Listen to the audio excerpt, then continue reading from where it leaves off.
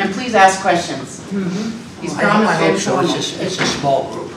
And to speak for an hour and 15 minutes isn't the easiest thing to do if there's not a discussion. A discussion would be much better. And please don't think you have to save any questions.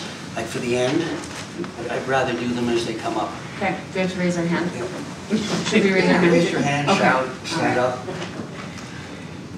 Listening to Shelley's introduction, of course, those are basic medical facts. It's good to know that if I'm going to talk to you about medicine, I'm a doctor. You know, and it's good to know that if we're going to talk about clinical trials and how drugs get approved, that I know something about that.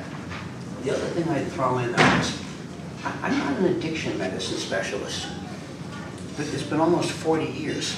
I'm an internist. Complex adult disease, hospital medicine, critical care medicine, research medicine.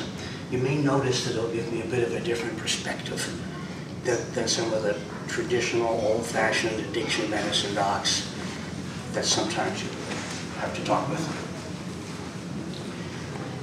Title, medication-assisted treatment for opioid use disorder, was the basic request. But we thought we ought to change that a little. So we've got our second line, other substance use disorders. And by the way, if I drift down to a whisper, somebody tell me, because when I speak up, I feel like it's an argument. Okay. I really do. Okay. So, other substance use disorders, because I want to touch very briefly on alcohol, and then at some greater extent on methamphetamine. Traditional MAT, opioid use disorder, is important. We're 20 years into that. So we might know some things. Some people may be newer to the subject. I recognize perhaps a third of the people here, but not everyone. But meth is a more pressing problem. So we're going to pivot after a while from opioid use disorder to meth, okay? Okay.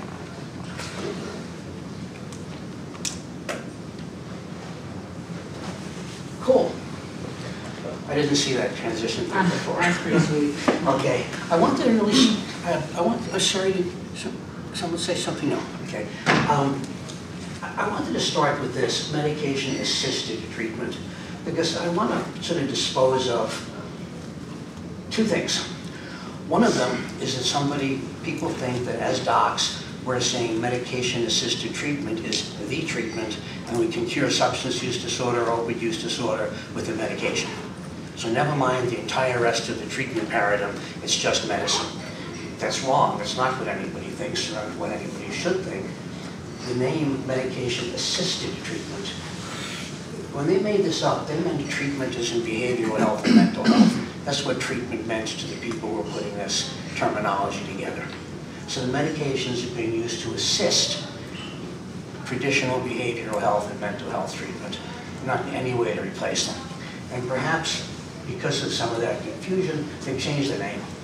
So now it's usually called medications for opioid use disorder, which is a bit broader. I don't like the acronyms, so I didn't put out there MOOD. Yeah, MOOD.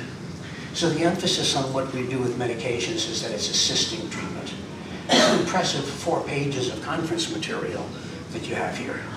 It really is, covering all kinds of things. Medications are to assist in that, to take a patient who might be, even in the court setting, using, relapsing, withdrawing, high, thinking about drugs, unsteady. This is sort of buy time with the medications to let some of these other kinds of things work. And even when we have the behavioral health covered, we very often don't have mental health covered. It's got to be there.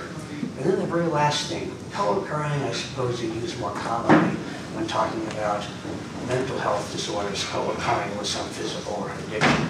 But it's really the others. We just mentioned a bit. If you have a pain patient who's been using opioid because they're in significant pain and don't have a doc that's going to treat that pain, you're not going to succeed. That patient's not going to be able to succeed. They just don't. They're in real pain. I'm not talking about a 20-year-old who complains they've got back pain when they lift a rock. Many people have had very serious injuries, serious surgeries, very objective and clear sources of pain. And so treatment is going to have to address that. Same thing, depression, anxiety, attention deficit. Many of these are self-medicated conditions. And we don't want to take it as an excuse. I'm taking oxys because I have pain. seen 100 of them a day, do you? But they feed in. You can't successfully do the treatment part without recognizing that these underlying conditions, might have been a better word to use, also have to be addressed.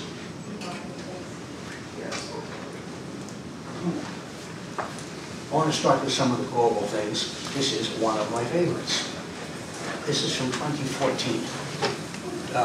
Dates are in red. I put dates in red because I want people to see how old some of this is.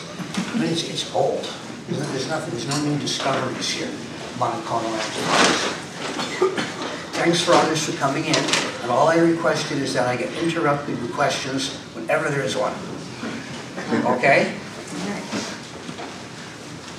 Benefits of MAT. I mean, buprenorphine went online in 2000, maybe 2002, I don't remember. Look what it does. It reduces illness, it reduces death, it reduces overdose death, it reduces transmission of infectious disease, increases treatment retention, which ties into that medication-assisted part, that if they're in treatment longer, retaining in treatment longer, you know, a year and a half and not 3 visits, you're going to get a better outcome. Social functioning, criminal activity. It's almost, what more could anybody want? What could you put on that list that's not on there that you would want to be the outcome of any kind of therapy? And that's published in 2014, so you know that's 5 years of work before that got published.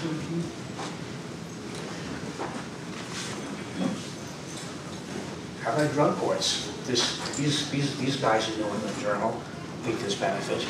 Drug court system, you probably know that paper, Principles of Drug Abuse, Principle 12, medication is an important part of treatment. They mention the 3 that we have now. The last sentence is interesting, should be made available to individuals who can benefit from them. So we want something really clear, right? There's that report, this principle number 12, medications are important, and then they throw it in there, individuals who can benefit from them. So that's the whole decision-making process again. What do you do with that? Who can benefit? I would tend to think, as an opinion now, that almost everyone benefits because the relapse period is potentially so long. You know, it's not, well, I haven't relapsed in 3 weeks. I haven't relapsed in 7 months. It's long. You say, when would brain studies say, how long after the person has last used do brain studies begin to look normal? 2 years. 2 to 3 years. And psychological tests as well. So even if you use that minimal criteria, everything going perfectly, it's going to be a few years till people turn around. And then you say, well, somebody relapsed after 2 weeks, bad, but they didn't lose much. What if they relapse after 2 years and they lost everything that they've just done? So you make an argument that probably most people should be treated, but then you also want to say, but how? So sometimes people in the court system or come to our attention a long time after their last use. There was all the legal stuff at the beginning and the decision to go into court and the court, and you may find with your analyses to back it up, somebody might not have used for a year, a little more, a little less. Later on we'll talk about, well, extended release naltrexone, I mentioned that too. We tend to use that for the first year as a relapse prevention medication and step down to oral. But really, if someone hasn't used for a year or more, we're not going to start with the IM injection. We're going to pick it up later on with something else, but we're going to pick it up. So my argument there would be individual, who should, available to individuals who can benefit from them. Almost everybody without a contraindication to having the medication, but you also aren't going to do the same thing that people who last used a week ago that you're going to do for somebody who last used a year and a half ago. What are the contraindications? The easiest contraindication to any of them is an allergic reaction or an intolerance to it. But then you do get some others, especially with Vivitrol, extended release naltrexone, not approved for pregnancy.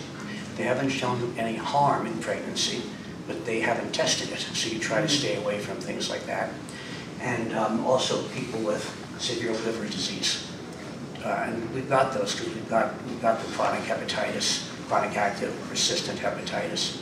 So those are the main contraindications: allergy, intolerance, pregnancy, and liver disease. You're welcome for asking questions. Great advice. No, you know, if it was a different kind of thing, I'd say, okay, you're next. So let's keep the questions. So finally, let's get to the medicines. This is CDC defined right off their webpage. The three that are considered, officially considered, FDA indicated treatment for opiate use disorder: methadone since the 60s, buprenorphine since around 2000, naltrexone probably since around 2010, 2012.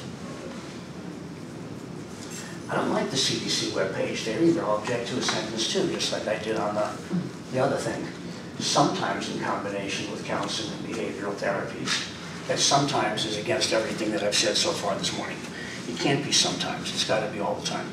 So I have a question. We had we screened a client for one of the other courts, and it came up. The question came up: how long has he been on methadone? What's his dosage? And is he in compliance? As a precursor for a decision to be made for him coming into the court. And I don't know if that's necessary. If they're on methadone, they're being provided, or they're getting their services through an agency. Does that matter?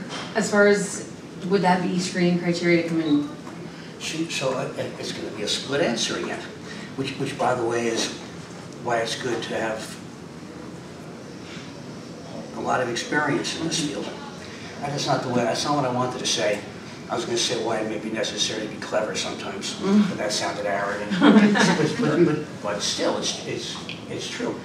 Methadone's a long-standing drug, 64, I think, or 62. I'll have a slide later. It's not a good choice. There's a time when it was. If you could think back to the 60s, opiates meant heroin. They weren't pills, they weren't fentanyl, they were heroin. And methadone was called methadone maintenance programs. So the idea was, instead of going to get your dirty needle and heroin, you would go get methadone. And as a methadone maintenance harm mitigation strategy, it was certainly helpful. They shouldn't be bothering me about anything that I'm obliged to check.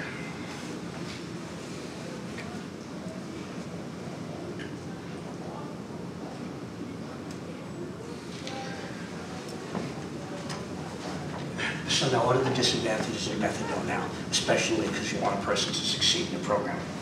Well, they've got to go get it 6 days a week, right? That's one disadvantage of it. So people in court systems have enough to do. Now you're going to go 6 days a week to get that. It's not usually going to be close, and there are only 4 of them in Montana and in the larger cities. The other thing, regardless of the logistical part, is personally I think it's a dead end. They never taper, they never try to taper. They're just on methadone for the rest of their life. Then the other bad part of that is, while they're in court, any other program, you're checking on your seeing them, you're doing your analyses. You know they're on methadone, they're on methadone. They're coming out of the court program, and all they have for treatment is methadone. You know, the relapse potential is still pretty high for people who don't want to drive 2 hours each way 6 days a week. And since there's no attempt on the methadone maintenance program, methadone maintenance, there's no attempt to minimize or eliminate that dose. And it's a full-blown opioid with all the opioid effects that heroin and methadone have. So I understand it. I would compliment the people who started it. It's probably the worst choice now. So what we get is people coming into a court program on methadone. The court doesn't want them on methadone. The patient is sick of going for methadone too, for that matter. You can't just stop it though. So those are the patients we tend to admit to inpatient for medically supervised withdrawal. It works very well. It's getting harder to do. I used to have people go to Peabody, Phillipsburg, because it was a small, quiet hospital. But their whole administration is in turmoil. They don't have enough nurses. I feel if it's going to be a inpatient, even though our mid-level staff can do it, I like to be right there. That's a part of the program we're going to have to strengthen because there's increasing need for that's the people coming with methadone, I would really make a case for moving them off. If they say they've done great and they don't want to move off, well, that's fair. Yeah. It's fair, you know. But it should not be for a team to decide that's a preclusion for coming into the court. I agree with you, yes. Yeah, if they're on methadone, it's not like they're saying, I'm coming into the court and damn right I'm taking my heroin. Right, yeah. Right, if they're on a methadone program, they're getting MAT. So I don't think you should preclude them coming into court. From another perspective, there are just better ways to treat them. You said you use the hospital in Phillipsburg, and is that what, so you can be there at it? Sorry, why Phillipsburg? Well, you said it was a small hospital, but then you said that you like to be there. Oh, I was thinking some of the logistical barriers to admitting people. Phillipsburg is a small hospital, and I'm in Anaconda, and when there's and I can get to Phillipsburg, but if I'm going to be away for a couple of weeks next month, I don't like people in the hospital if I'm not going to be there, because the various mid-level providers, we have the mental health nurse practitioners, the regular nurse practitioners, they don't have the inpatient experience. So I feel much more comfortable admitting a patient when I know I'm going to be physically available. Have you ever used passageways or up in Kalispell for your detox? Well, I know the name, but most of those places are not able to detox from full-blown opioids. You know, there's a kind of detox that's, I don't know what to call it, low level. You know, and maybe some medications, maybe some benzodiazepine. The people coming in with the sort of detox we'll do from methadone, from heroin, they're usually 10-day admissions, and some of them will not do well. So it's really meant to be a hospital-based. Not everybody, people can go to pathways. There are people who can do outpatient withdrawal. But the heavier users, you know, the 100 milligrams a day of methadone, you know, the 5 points 3 times a day heroin, they're going to need some more support as a rule. Otherwise, the taper would take years to get off some of those high doses. Yeah, and they also usually reach a floor where they just can't go, but they just can't go below it. Right. Yeah.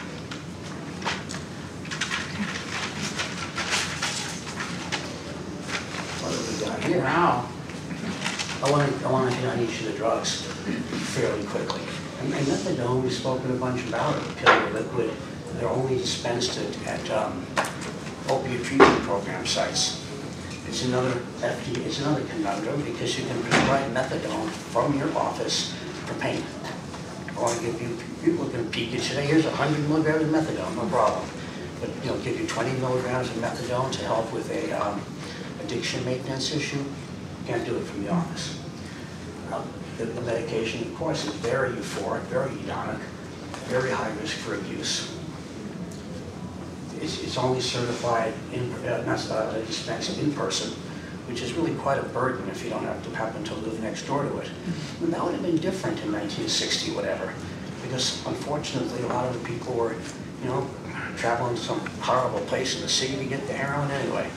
They might as well go to a place where they're going to get methadone, and it's kinder and it's better for them.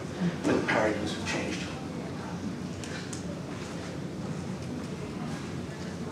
That's it for methadone for the moment. Even buprenorphine is, I think that's 20 years now. You know, it's an awfully long time that these medicines were available to still be having quite as much difficulty picking up utilization. It comes to Subutex, which is just buprenorphine. Suboxone is buprenorphine plus something that they call naloxone that keeps you from injecting it. Just Suboxone, buprenorphine, can be injected. Somebody could get high from that. You know, they don't much. It's way more expensive and harder to get than heroin. You know, most people, what's the point? But it's possible they could inject it, get high from it, so there's no opiate antagonist in there, naloxone, so they can't inject it. It doesn't make anybody feel high. I shouldn't say anybody. Somebody who's never had an opioid kid, totally opioid naive, they'll probably feel something. But people who are used to opioids are not going to feel high, euphoric, hedonic from buprenorphine. methadone, and methadone keeps feeding that healing. Buprenorphine doesn't. Office-based prescribing, extra training, but as usual, if you wanted to give it in the office for pain, you wouldn't need an extra waiver or training. It's just, you know, you're talking about barriers to doing this. Well, there's one. So can you get a high from buprenorphine if you're, in addition to your MAT program, you're also getting a second source off the street? Because we've just had a few cases where we've heard reports that people who are on a MAT program have been getting strips off the street and using them in addition. They shouldn't be. And I'm sorry, I don't mean it shouldn't in a moral sense. You wouldn't expect they'd be able to get higher and higher dose. Okay. Because the dose and the metabolism peaks out. But you never know. I'm medical director for Job Corps, and I come to Job Corps. And they snort ibuprofen. Yeah. I mean, I realize I'm not making that up, and various other things. So you don't know what somebody's gonna say. But realistically, study purposes, even increasing that dose. By the time you're on 3 films, 24 milligrams, you've supersaturated all the available receptors. You have somebody 1 in 10 million who's going to feel better or thinks they feel better, like placebo effect. Possible. I don't want to forget to mention Sublocade at the end there, which is the subcutaneous injection. You may very well have a patient whose buprenorphine is the correct medication. Perhaps Vivitrol isn't good. They have liver disease. They're pregnant. They're intolerant. Whatever. So you're losing the Vivitrol coverage for alcohol and methamphetamine, but you still have to do something for the opioids. And you have someone who's not been compliant for whatever reason. They take too much. They take too little. You can partly get around that by using the injection once a month. So Suboxone, can it be inappropriately used by injection and they get a high from that? Subutex, which is just buprenorphine, can give somebody a high from injection, different than the oral absorption, because of course much more of it is available. But Subutex by itself is rarely used. It's usually used in combination with naloxone, and it's called Suboxone. And the naloxone doesn't get absorbed orally. So even though they're taking the buprenorphine orally and the naloxone orally, doesn't get absorbed, but it blocks it on injection. It's Narcan. It's basically what you give somebody. Please. We had someone come into our court and say, hey, I'm willing to be on Subutex, but no Suboxone because I'm allergic to the naloxone. So I'll only take the Subutex. Call us paranoid, cynical, but we kind of smell the fish. Does that sound accurate to you, or do you think? It does. You know, I'm sure there are some people with documented allergies to naloxone. I'm sorry, to naloxone, or Trixone will mess me up sometimes. There probably are. Why not? Right. You know, waiting enough time. But more often than not, we don't buy it. Yeah. Or there's no documentation. So really, well, let's have you take it now. Right. I'll watch you. All right. Right. I've got my epinephrine. All right. Right. But let's say they really do insist. They insist. Maybe it's not unreasonable. That's the reason we can switch over to Sublocade, because we're not going to give them Subutex. Medicaid and most payers simply won't pay for Subutex unless the patient ended up in the ER with an allergic reaction. So that's another way to go. One thing to keep in mind is that Sublocade is equivalent to about 1 buprenorphine film, about 8 milligrams. Yeah, so if somebody's really needs 3 because they're really cute, they're just shooting heroin last week, smoking fentanyl, they're going to need a higher dose. We'll have to get by somehow before we can't just put them on Sublocade. You can always find out something to do for a few weeks. Very helpful, thank you. You're welcome. And by the way, the same thing with Vivitrol. when people don't want Vivitrol shots, they'll come up with something. And here, I'll tell a story. A woman says she can't take her Vivitrol because it makes her feel like she's got a hangover. I said, all right, how long does that last? An hour or two? Okay. How many days? A day or two. So when you take meth, you don't get any kind of hangover? She says, sure I do, but then I take more meth. I end up saying that. Explain that to your judge, would you? Yeah. Yes. I'm sorry. Nope, go ahead. Perfect. So, I mean, I don't have any medical training, and so I've struggled sometimes with like these different drugs and like what you're seeing from the participants in terms of like effects of the drugs, what that should look like. And so, specifically the buprenorphine type ones, what are you seeing in terms of like reasonable side effects? Like what's the drug and what's other stuff? You know, to make it partly easy, with almost all of these medicines, it's other stuff. You know, it really is. You're going to find the list. When we start people on naltrexone, Vivitrol, they get nauseous. So we give them, before their first shot, we'll give them medication for nausea. They'll get a headache, they'll get ibuprofen. But in terms of serious side effects, they're relatively safe medications to use. But you do get the side effects that come from resistance to wanting to have it. Yeah, I agree to take the medicine because I want to be in the program and I don't want to be incarcerated, but they don't really want it. You know, one of them, a woman said she passed out as soon as she got the needle. The nurse said, I never put the needle in her.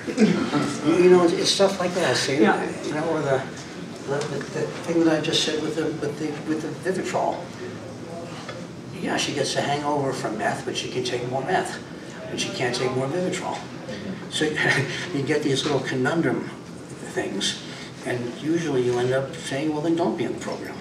And that's what we've had that happen where, well, I need to do some research on this Vivitrol. Like, did you do research on the meth that you shot up, or the heroin that you got from the guy in the alley? You know, and so I need to do some research.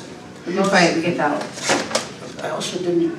There's more to your question though. We could spend a lot of time on it because all the medicines will have minor side effects reported. They're fairly safe, so they don't have major side effects reported. There's a rare exception. Can I share something briefly? Please. On our team, when we first started, we would sit in our staffings like, meeting of the self-appointed physicians. And we'd decide what medications they could take, what they couldn't, what would work for them. Then we'd decide, what levels were their urinalysis, what level were they, was their meth, we'd look at those. And we decided at some point that all of that's out of our lane. And when we went with Dr. Reiter in a MAT program, it's funny because the more we talked about medications and stuff in staffing, the more they talked about it. It was like this huge preoccupation for our court.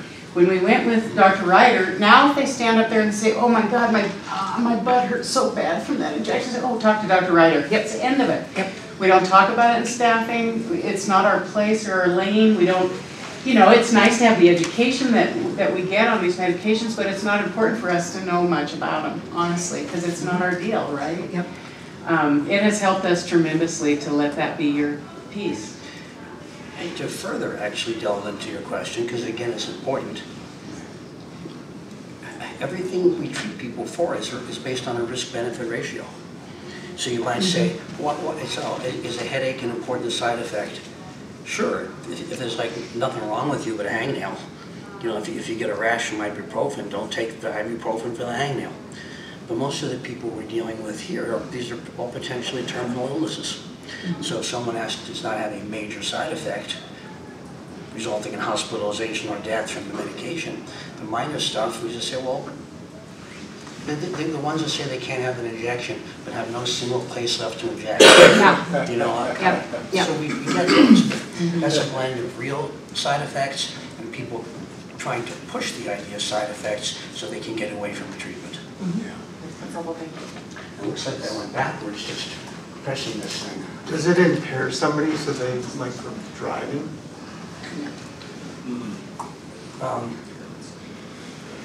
Methadone, the short answer is no, because once they've been on them for a while.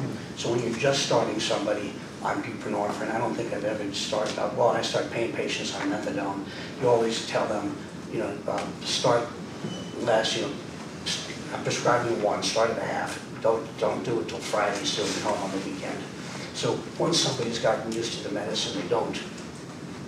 But thank goodness for the methadone people, because they're all driving for hours to get it. So are the It's main positive, something you would be careful with at the beginning. so are the main positive effects then just avoiding withdrawal and cravings? Or are there other, I mean, if they're not getting the same euphoric high like methadone, is it mostly just avoiding the impacts of withdrawal from heroin effect? With methadone as the med? No, on like Suboxone. Yeah, so if you what are kind of they go, feeling? so you kind of, it's going to be dependent kind of where you're picking them up in the course of things. But if someone's coming in and they're actively using heroin or some other opioid, when you give them buprenorphine, they will stop, it will attenuate their withdrawal symptoms, attenuate their cravings, and reduce their chance of relapse. Great, but without the same high that methadone has. That's right. Now, methadone, they may not get much of a high anymore either when they've been on it for so many years, but it's still a potential for methadone. It's really not a potential for those other medications within reason. So the buprenorphine person after 3 years is going to be on almost no buprenorphine. We'll hit that up a bit later too.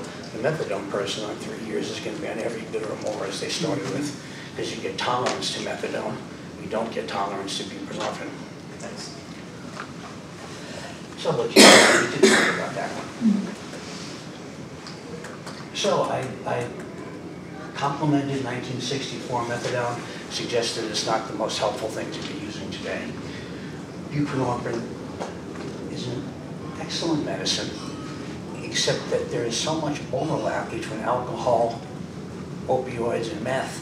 There are probably better choices than buprenorphine for a lot of people. And diversion is an issue. And people sell it on the street. You say, well, why is that such a high street price if it's not making them high? Because it keeps them from withdrawing. So if they can't get heroin or whatever else they may want to get, and they can get some Suboxone, some subs, at least it'll cover the withdrawal part until they can get what they want. So that's its street value. And sublicating, we end up having compliance difficulties. Naltrexone, we're going to spend a lot more time on naltrexone. Vivitrol is extended release naltrexone. It just means it's a monthly injection. It's not FDA approved. I'm sorry, water. Oral naltrexone is not FDA approved for opioid use disorder. So since there's such an emphasis on only using things that are FDA approved, a concept that I will viciously attack later, the Medicaid will sometimes say, you haven't tried oral. So now you're telling me that I should try the non-FDA approved approach, are you? But it's not approved for oral, it's approved for IM. Why would it work IM instead of oral? Because it gives a much higher sustained level. Pills, unless you can take the pill every hour to get a sustained level, but you can't give them every hour, it's too much. So you get a higher sustained level with an injection. No euphoria, not hedonic. Every bit as effective as buprenorphine. There are no withdrawal issues. There are no diversion issues. It's a relatively benign medicine except for actually getting the injection. And guess what? It can be really effective in treating methamphetamine addiction. I can't overemphasize the point that much. We used to have people, sir, please. So why would you use Suboxone?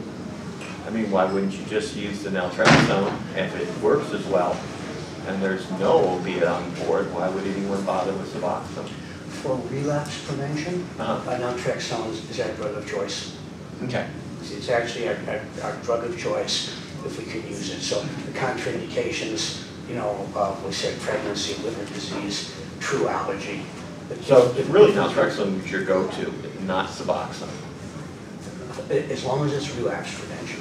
And the distinction there is you can't use Vivitrol on someone who's high.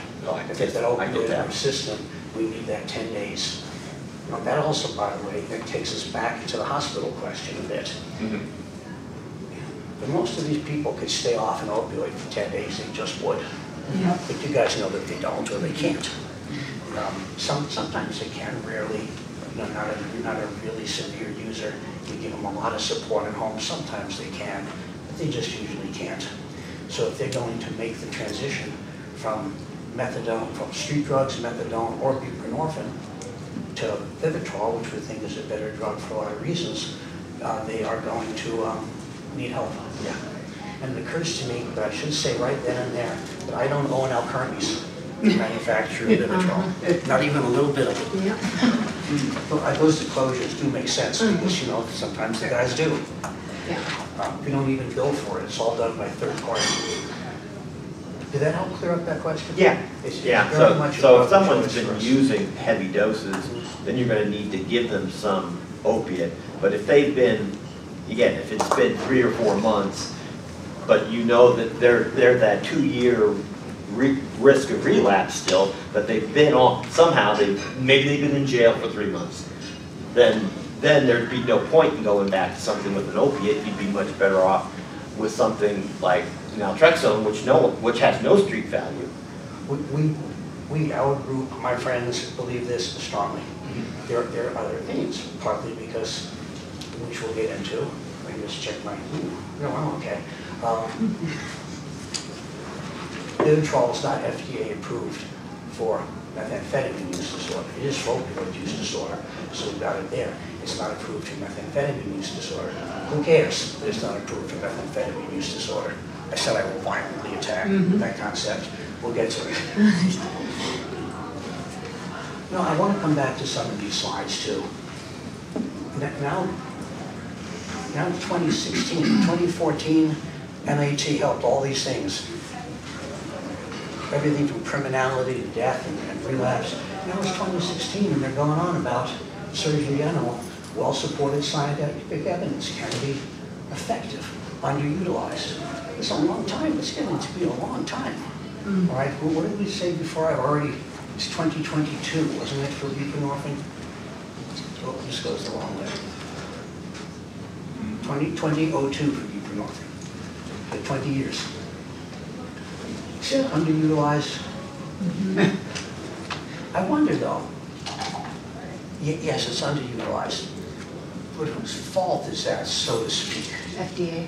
So to speak. It's not you guys, you're working hard at it, so I'll get back to that too. Well, they say it's not used in an insufficient number of existing treatment programs. Well, how would it be? Most treatment programs don't have docs associated. They might have a medical director or somebody who examines a patient on the way in, you know, for their general medical things, but they don't usually have a treating physician to deal with addiction. So of course it's underutilized. There's nobody to prescribe it. Well, like you said, when you guys brought it to here, nobody was interested in it. So we have to change people's opinion or awareness so that they can see the benefits before they're going to be calling and asking for that providers. In the programs. And then the second part is insufficient number of practicing physicians. Well, the more barriers they put up to a practicing physician practicing it, the fewer people go on to do it. You know, it's not just the extra training, 8 hours extra training to get the waiver, they call it, to prescribe buprenorphine. So you put it on during an extended dinner, fine. Yeah. But you're also signing that the FDA has the right to come in and conclude an audit with no notice. So when you're signing for that, it's not just the training, but basically you're giving up any process right. And so people, why bother with that? Most docs are busy. I would add to that for mid-levels, it's 24 hours of training. Oh. I'm sorry, would you please say that again? For mid-levels, it's 24 hours. 24 hours? And the DEA does come visit, and they're not pleasant. It's not an enjoyable experience. You know, I would say the same thing. Back in those research studies that Shelley mentioned, one time in Miami, DEA comes in, and they've got big guns. I mean, big ones. The pocket comes in, what? They say, oh, well, we usually inspect meatpacking plants. That's why they're armed. Oh. So, good, I'm sure you can understand everything we're going to talk about today. I'm not going to say that. And in Anaconda, it was different. Guy comes in, our nurse had got all the charts ready. There weren't that many, they're thin. And then when the guy came, she couldn't find any of them. And he was looking at her like, you know, come on, lady, sort of thing. He put all his briefcase and paperwork down on her charts. So by the time that actually came to be, this little nurse reaches up to this tall agent and grabs him around the neck. That's not going to come out well, but they never said anything. So, right, if they have audits, but if you do your stuff, okay, so what? Mm-hmm.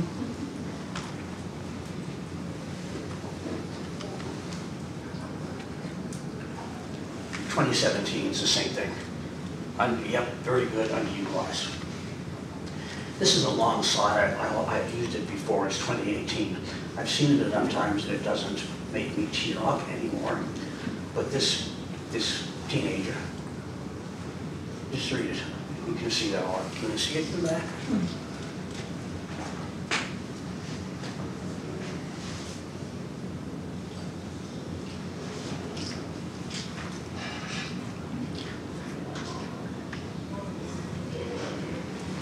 This bothers me, not so much because another person died that needn't have.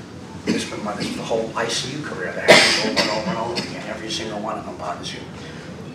This bothers me because it's a total failure on the part of the system and on medicine.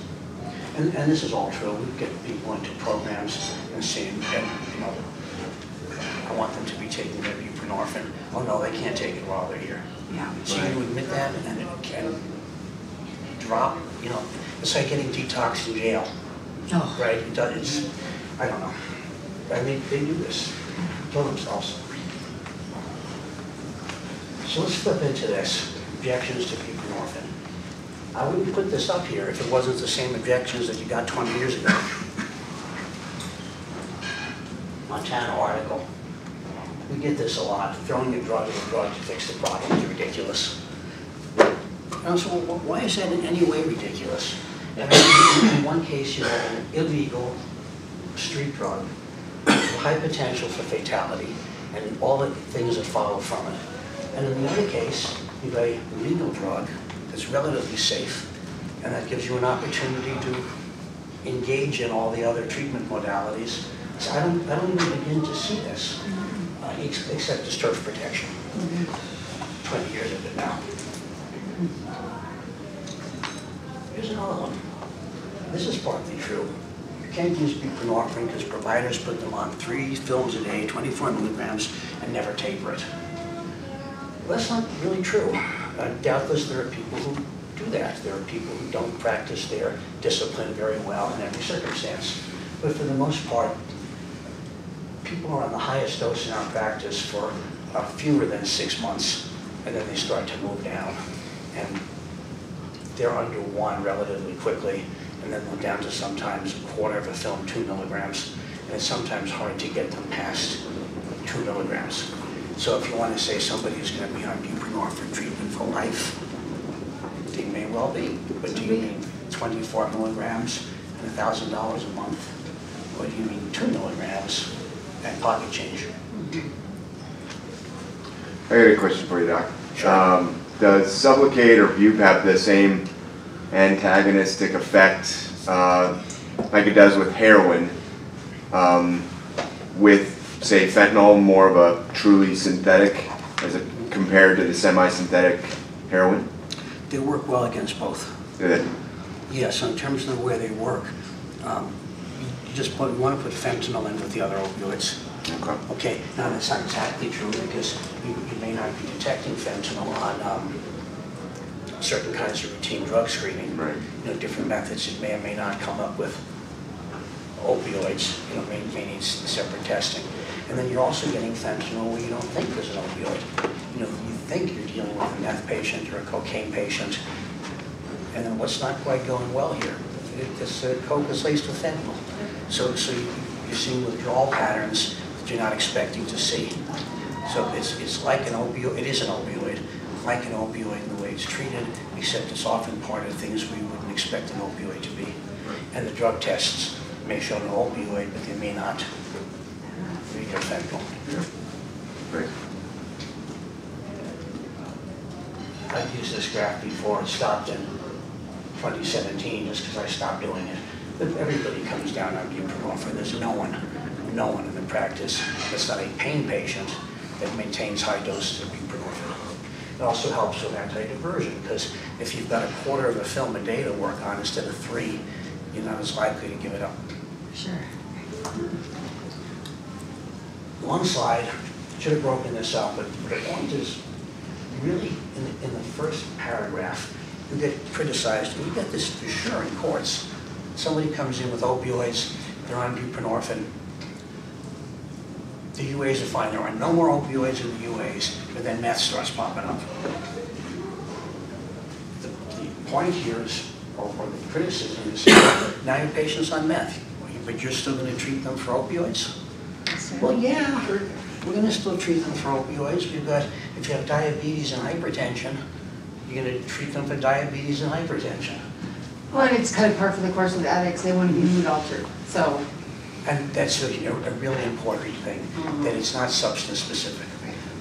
I wasn't really thinking about this. I told you I'm not an expert in this field, but we see a lot of people come into good control with the opioids, and then 6 months, 8 months later, meth starts showing up. Compulsion. Because it's the substance use disorder is not substance specific.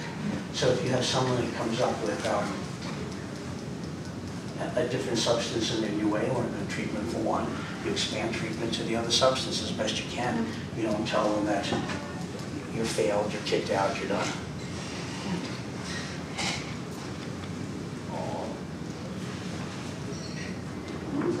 Right? 2:59. I just want 2:30. I don't want to. I want to be sure we have time for the mass discussion. That's why I'm looking at the devices here. MAT treatment planning. We kind of covered some of the questions at the beginning. You really want to decide what you're doing. Am I getting a call from someone who says this patient is in my office, came for a counseling appointment, they happen to have a needle stuck in their arm? Is going to be a different treatment approach than someone who hasn't used for 6 months or a year. So like we discussed earlier, we have on one side we have acute use. We want this person to get assistance in withdrawing from heroin, buprenorphine, assistance in craving, buprenorphine, certainly relapse prevention, buprenorphine, or enough time to get them off that until we can move on to Vivitrol. Or if someone hasn't been using for a long time, Vivitrol. So there's the medication of choice. We have 3 of them. We'll discard the first one. We use the second one for acute circumstances, or if a person can't tolerate extended release naltrexone, which is Vivitrol, then there's naltrexone. We're going to have discussions about the date and how long the treatment will be, and how we're going to taper it. And for buprenorphine antidiversion, behavioral health, mental health. I do these quickly because this hasn't been the same for 20 years. And these are also good if anybody has a question, well, this patient in this circumstance, what would you do? I can do that, or I can do that, instead of taking an hour for the general, the general stuff. Are there any MAT initiation questions, as long as I made that offer? All right. I I'm always sorry, refer did I back see to it? the office. Okay. I got an overly short haircut yesterday, so I was stunned when I turned on the hotel room bathroom mirror, 10 times brighter than the ones you have at home. Who's this? Who's this guy? Okay, we're going to begin to pivot to methamphetamine, right? We were mostly seeing people with opioid use disorder, mostly getting buprenorphine. Jeff Kushner asked us to, I'll back up on that story. I was at least 3 meetings, 3 statewide meetings, where Jeff stood up each time and asked if anybody would be willing to help to treating methamphetamine patients. They've been having some good luck with Vivitrol. And nobody, first time, nobody the second time. By the time you mentioned it the 3rd time, I was just curious, because this is your court in Billings. There are more docs in Billings than any place else in Montana. What's the issue? Well, there was an issue. But when I look at your 2021 report, you must know the one I mean, State Drug Court. The long title, Drugs of Choice. I guess it's not surprising. I didn't think of alcohol as being the #1 substance use issue in courts as a particular substance. I just didn't. You know, when we're dealing with meth and opioids, somehow you don't think about alcohol. It's just like, all right. And opioids, what we were using. Now this is combining, remember, primary and secondary choices. But still, primary and secondary choices on opioids is 15% out of your report. And a big jump to meth, 41%. This is also what we were saying earlier. People are going up and down across that spectrum. You might treat one, you're going to get the others, which is why Vivitrol, at least in terms of what we have available now, tends to be our first choice medication if we can engage it. This gave us another interesting bit of information. We talked about underutilized, right? We talked about Principle 12, drug courts, standards say they should use it. When we looked at this, we said, you know, because you had your top numbers in there about how many people you saw. So if there are 15% of that number on opioids, we're probably seeing half of them. And so if we're seeing half of the patients in a program, that is way better than the single-digit results you're getting in most other programs. You know, 1%, 2%, 50% is fantastic. But then it didn't entirely stay that way because we looked at distribution. And so about the 50% of patients that were coming in, of the total opioid patients, about the 50% who were coming in from about 50% of the courts. So we have a number of courts who were engaging in MAT for most of their relevant populations, and others that weren't. So the initial excitement about 50% attenuated a bit when it was 50% and 50% of the population and 50% of the courts. I think I'm saying that right. And then of course there's methamphetamine, which is the worst. I don't know, probably methamphetamine. If you just think of what's going on across society for us here, it could well be meth. So now I want to talk about medications for alcohol and meth, other substance use disorders, as promised. I'm going to go to alcohol sec for a moment. The point about alcohol is that some of the people involved with the systems are making a point of saying that we're not addressing outpatient alcohol withdrawal of people coming into the court systems.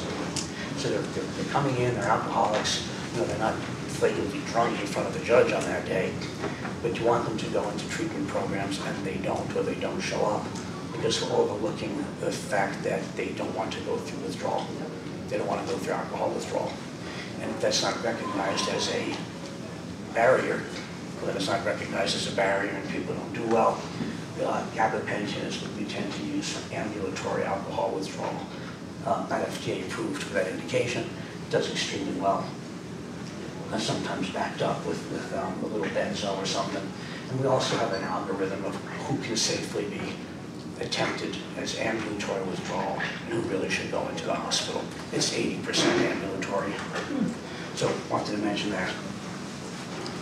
I think I already mentioned fentanyl as a sort of special case. It's like an opioid in every other way, except that it's mixed in with stuff that isn't opioids. So, you know, why is this coke patient seeming to be an opioid withdrawal? Because it was fentanyl in his coke. Let's go back to methamphetamine, okay?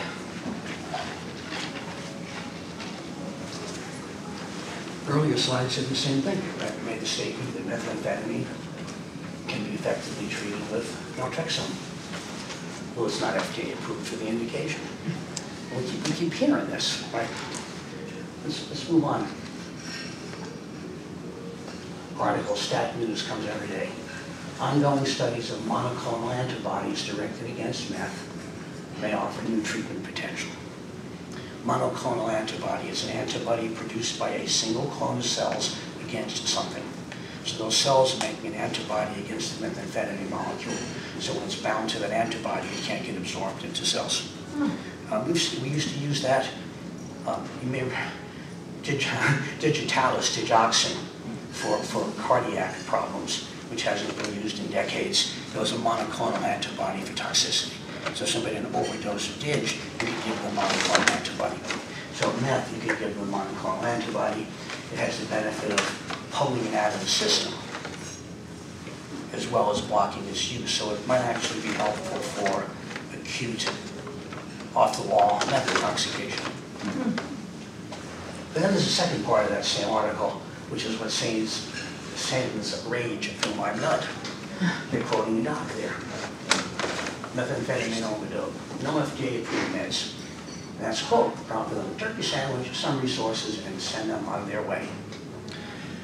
The guy probably is expressing frustration more than just, hard-heartedness. And he's giving them a turkey sandwich, so we got the compassion in there. But this makes me furious because you don't need an FDA approval to treat a patient with a medication that's approved for some other purpose. Does that sound strange? And do you get that? But you do need a good reason to do that. Exactly. So that's who we're going to go on. That's who we're going to go on to. You need a good reason to do it. What does FDA approval mean? People think that sort of FDA approval means you can or can't use a medication. And that isn't what it means. FDA approval is a marketing approval. It's not a medical or scientific approval, it's a marketing approval. The FDA says that a company can put this medicine on the market with a label saying such and such, and that's what it is. It's based on scientific evidence. And it's really important for safety concerns. Because here you do have this medicine for a particular reason, and it's done extensive studies, and at least it's not killing people. So the FDA approval is important for safety reasons. And of course, if you're going to prescribe something, it has to be in a pharmacy to prescribe it, and you have to have FDA approval to get it there. But not necessarily to use it. Can I say something real quick? I just know I pick up the Vivitrol every week or month for the MAT clients at New Day, and when they said that the Vivitrol is like $1,500 a pop, right? It's very expensive. Medicaid pays for it. But when they say that the naltrexone isn't FDA approved to treat, which is what, like peanuts compared to the Vivitrol expense, that to me just doesn't make sense. They're like, it's not FDA approved, but yet they don't want to push the Vivitrol until they've tried the naltrexone. So it's just this. It doesn't. It doesn't. Yeah, it's frustrating. So these are economic.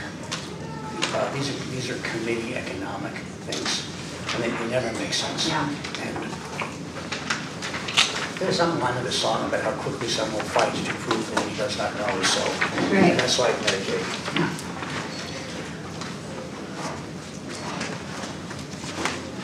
So FDA approval means marketing approval. If the drug is on the market for any reason, you use it for any reason.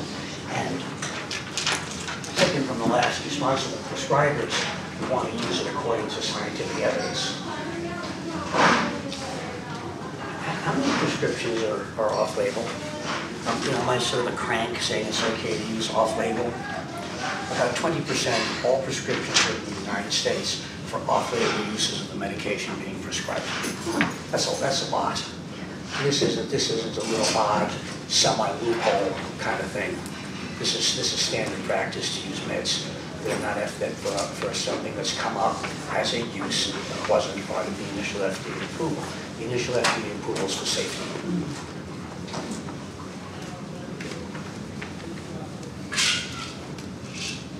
We're coming towards the end of what I wanted to say just in time.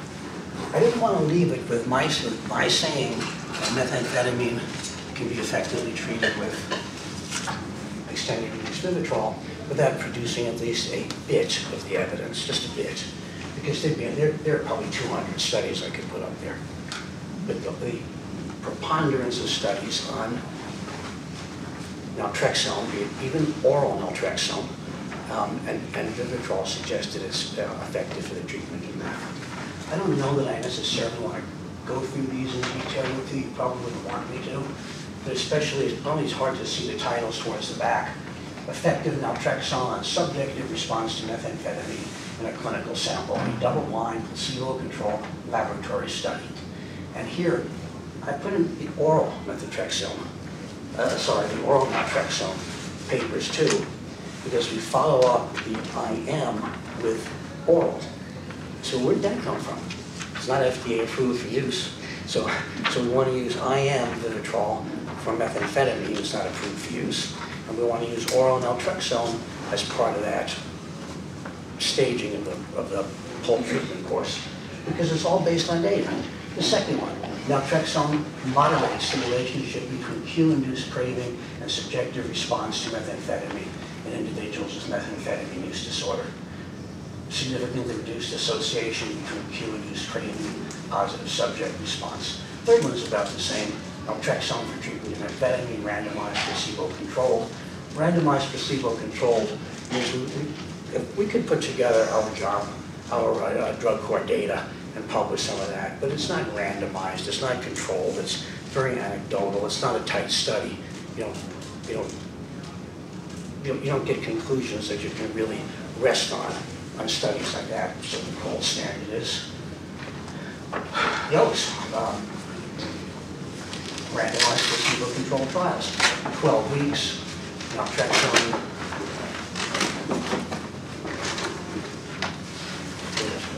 Oh, 65% of the people in 12 weeks were negative on UAs, placebo 47%. Is that a big difference, 65 and 47? No, it isn't. It isn't a really big difference. But this is 50 milligrams of oral naltrexone. So that's like next to nothing. And people in these studies didn't have any other support. Okay? Okay. So there's a big difference. The last one, though, that's Vivitrol. Effective naltrexone, XR, large-scale network interactions in methamphetamine use. Days of MA use decreased from 5 to 1.5. That's big. That's not 60% to 40%. That's 5 to 1.5. And again, these are drug trials. They're not system trials. So they don't have all the stuff you have in drug court. Some of the patients may or may not, show up at a counselor who may be good or may not. So there's an awful lot of evidence to suggest that methamphetamine can be successfully treated with extended release Vivitrol, and we do that, and we see very few relapses. I hear you guys can say, what do you mean? They're relapsing like flies. We see very few relapses, and when they do relapse, it tends to be a much shorter controlled relapse. Please. Can you explain to me why it works on both opiates, and you guys use it for alcohol also, and meth? Did I miss that? Did you talk about that? No, you didn't. You're just right. Okay. The brain receptors for alcohol, for methamphetamine, and for opioids are very similar. Okay. So a receptor blocker, like naltrexone. Okay. Now, buprenorphine is a receptor blocker too, but it's a little narrower in its scope. Naltrexone is a little wider in its action, and the receptors are similar, so it blocks those receptors. Okay. No, it doesn't block cocaine receptors. It doesn't block cannabis receptors. Okay. What can you do? It's a complete miracle. Yeah, but at least it blocks these big three.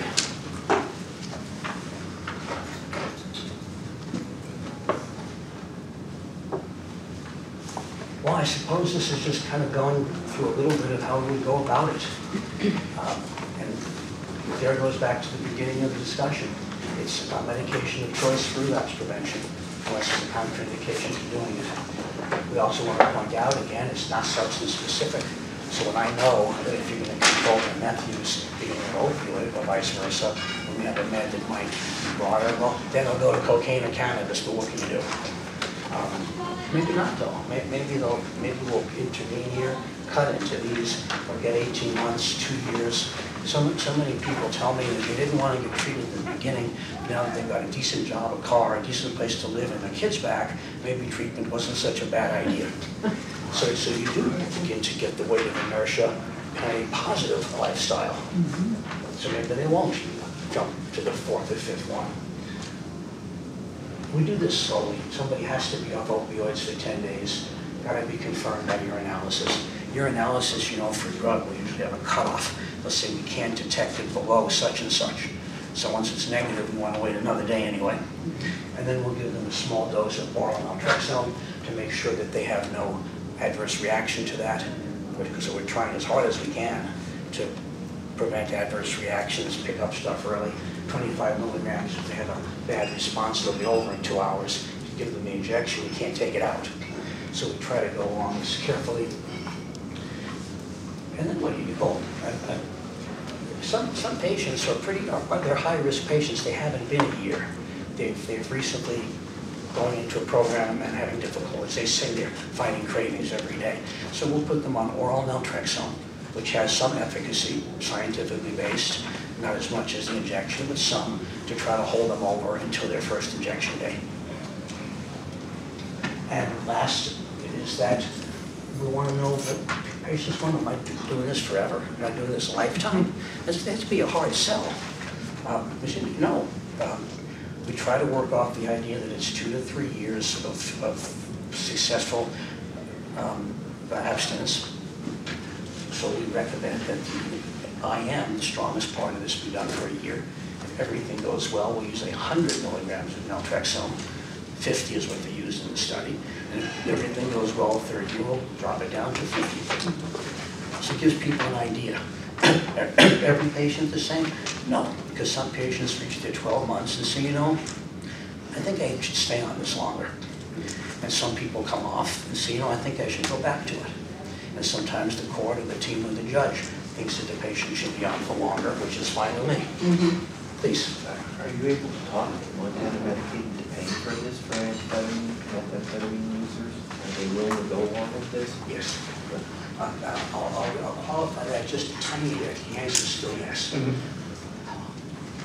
Most of the people who may be in court, or my office otherwise, with methamphetamine as their primary concern, also use alcohol regimens. So you're sending it, they don't ask what percentage of their use is what. So alcohol use disorder, opiate use disorder, substance use, stimulant use disorder, they're all true. So that's number one. The second part though is when you say, you know, this patient just doesn't have any of these. We're not going to go so far as to pretend.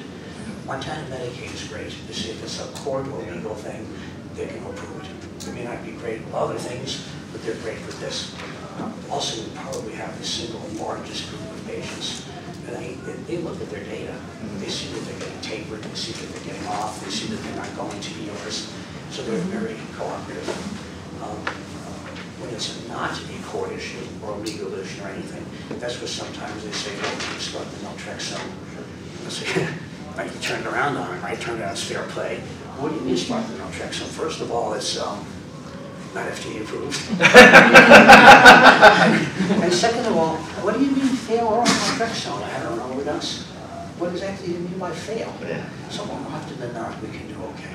And we can't, occurrence, they're very generous in giving us samples to get people started and with one way or another, treated. Thank you.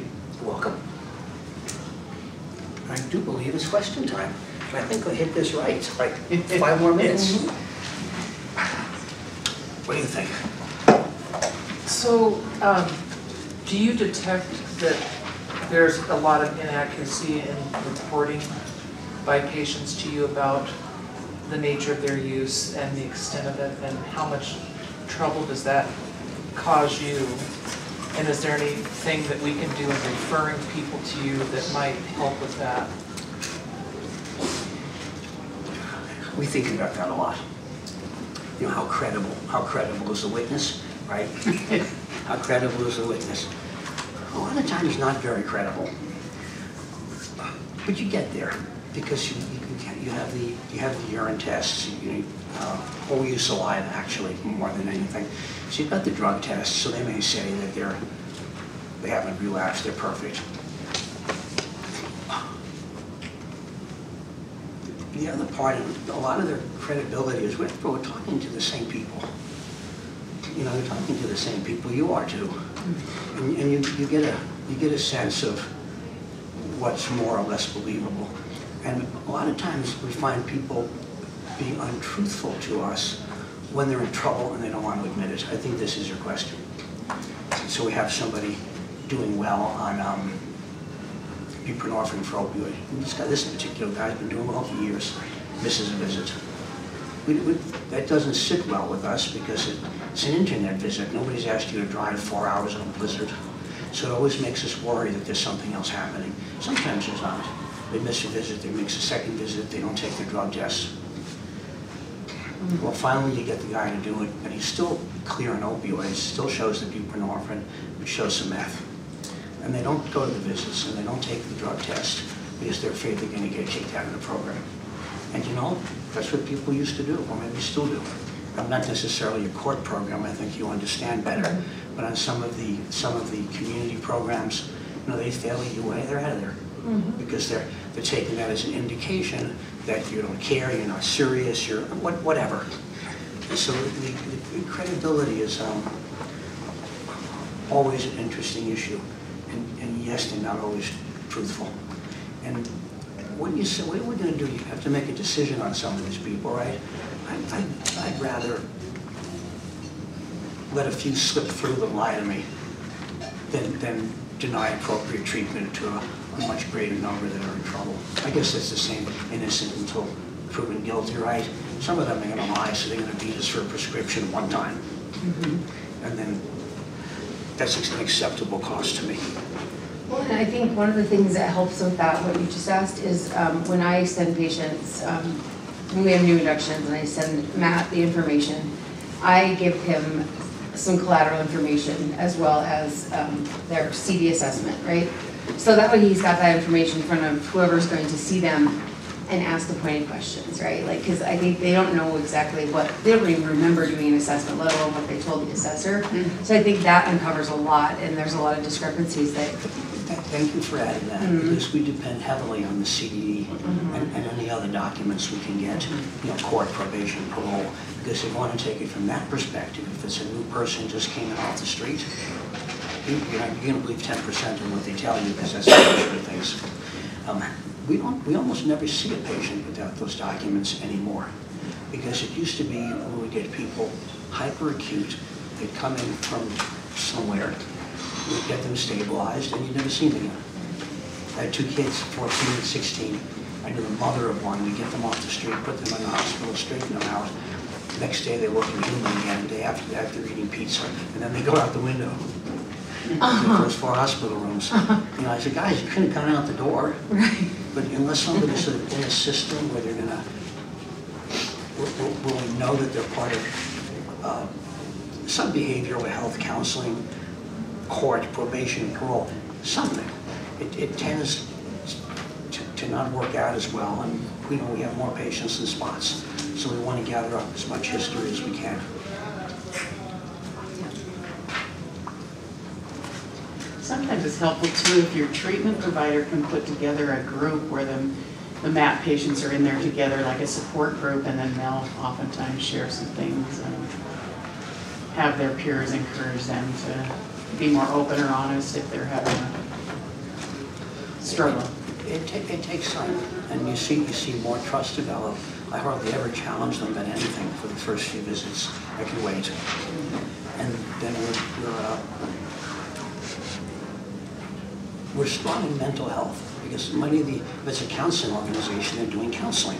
You've got your people going to LACs. You know, within treatment organizations, to have an LAC present is usually the case. To have mental health present is less usually the case. So a very high percentage of our people also work with mental health people. And what I wish we had more of was trauma specialists, because the stories, especially one of my more recent patients started using when he was 11. Before that, the record was 14. These kids, you know, give them whatever drug you want, that's not going to cure it. I wish we had more of those resources.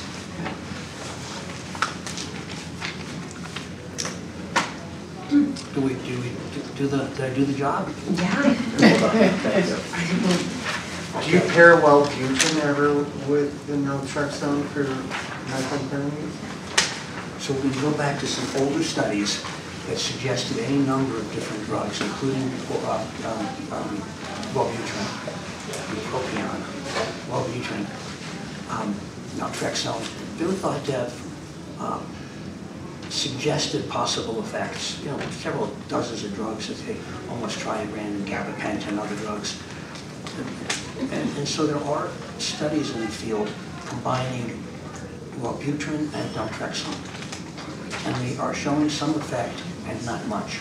Actually, the most recent one, I don't remember the numbers, it wasn't terrible, there was some effect, but it didn't come up to having the effect of the injected naltrexone. You have more of a comment, Dr. Reiter. It's been frustration that I've shared with Matthew Palmer and other providers about getting Sublocade and approved through different insurances and the length of time that it takes that to get approved and delivered, oftentimes creating a gap in care for some of those participants. And just wondering if there's any sort of inroads that you can identify, or maybe collaborations and advocacy through different treatment courts around the state to talk with some of those insurance providers to get more quicker approval for that specific drug. You know, I'm not immediately, I know what you're talking about. I'm not immediately thinking about a mechanism for the private payers. There are fewer private payers, I think, overall on our addiction practice than there are Medicare and Medicaid payers, so we don't encounter the problem quite as often. The company that makes Sublocade has a division that's supposed to help get approval, and they do. They are helpful. But there's the occasional insurance company, I do believe it's one of your patients, or two, where they keep sending us letters saying that they don't cover court-ordered therapy. Right. And we keep writing back and saying it's not court-ordered therapy. Right. Right? It isn't. There's no court order from a judge to have this therapy. It's just a recommended part of a drug program that everybody else does too. And there I almost wonder, you know, the judge doesn't have 2-3 hours to write that letter back to them any more than I do. But sometimes I wonder whether or not, since we have a fairly high level of authority there with the judge, that some of them might not just attack those people. Whether that'll help or not, I don't quite know. But if it's the judge saying there's no court order and copies that to the insurance commissioner, but it's not easy. It's not easy to take the time to do that. Sure. Alkermes does better with Vivitrol than, I can't remember who makes Sublocade. Alkermes is more helpful with Vivitrol than the Sublocade people are, probably because it's a bigger market. Right. Yeah. Thank you all.